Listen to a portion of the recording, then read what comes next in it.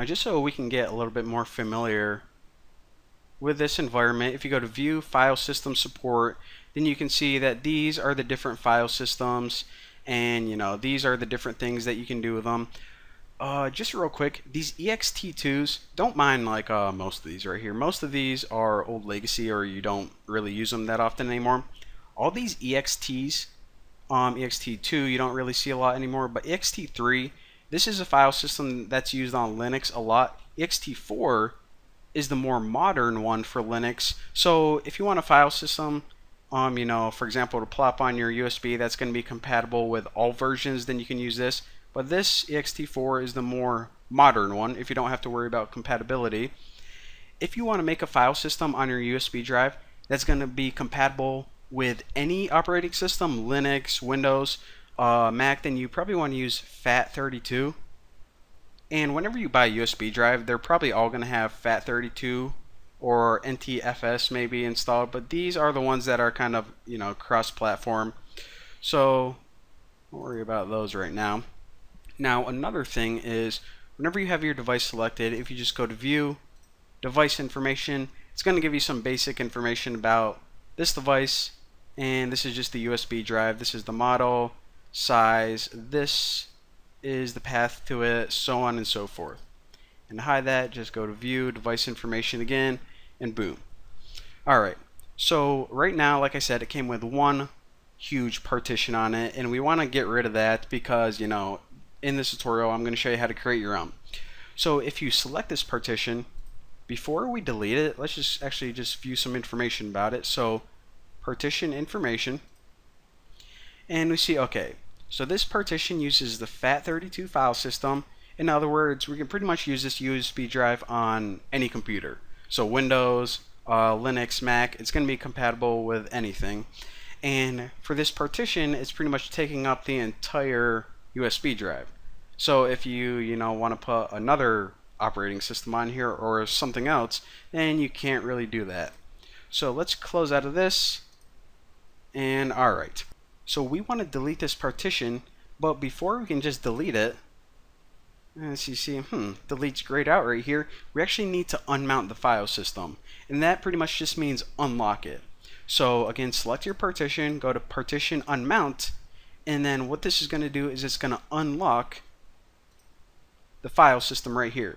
So now if we have it selected, we can delete it. Where's delete? Right there. Alright.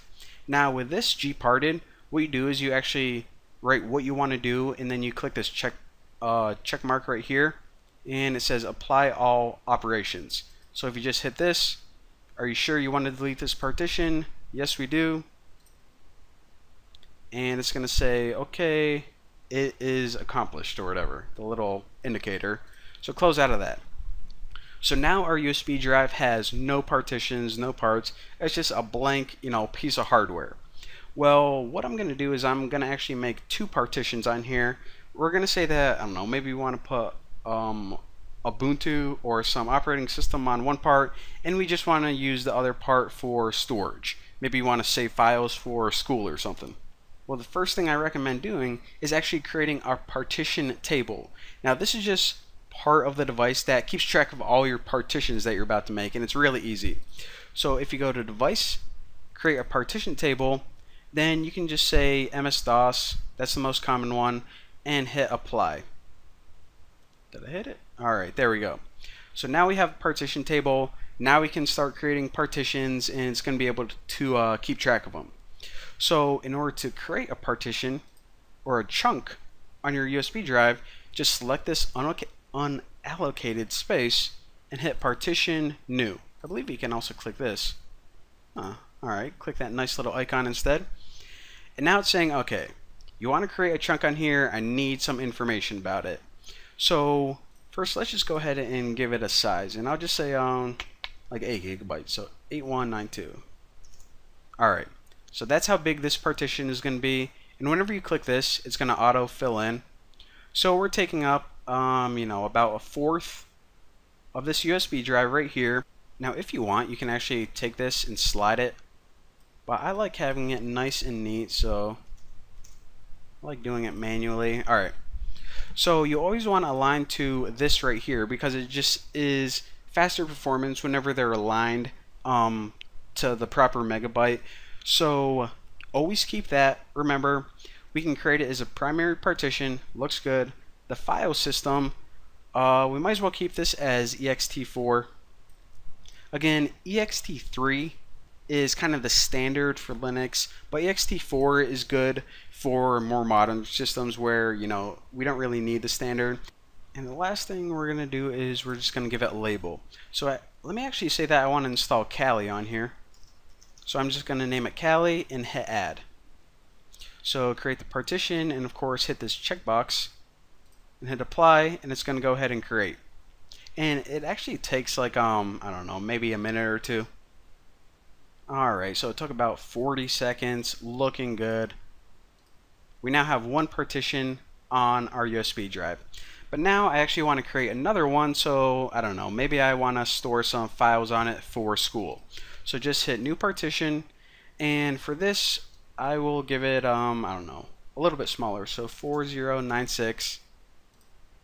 And for this, since I want to use this on Linux and Windows, I'm actually going to use FAT32, and I'll just say like school, whatever, name it whatever you want, and hit add. So now if I hit check, apply, it's gonna make this partition as well. Alright, looking good. Now close out of this, and boom, looking sweet. Alright, so remember, this device was SDB. Our hard drive was SDA, and this USB drive was SDB. So now that we created two partitions, that's why we have these numbers, SDB1 and SDB2. If we were to create another partition, maybe for, I don't know, some other distribution of Linux, then it would be SDB3. But now, let me just close out of this completely and check it out. So if I just look at this visually, we can see that it's pretty much visualizing it as two separate devices. So even though that this is one USB drive, since we partitioned it, it's essentially looking at two separate devices. So this could be, like I said, operating system. This could be all of your schoolwork, all of your personal files. I don't know, maybe you're working on a website, whatever.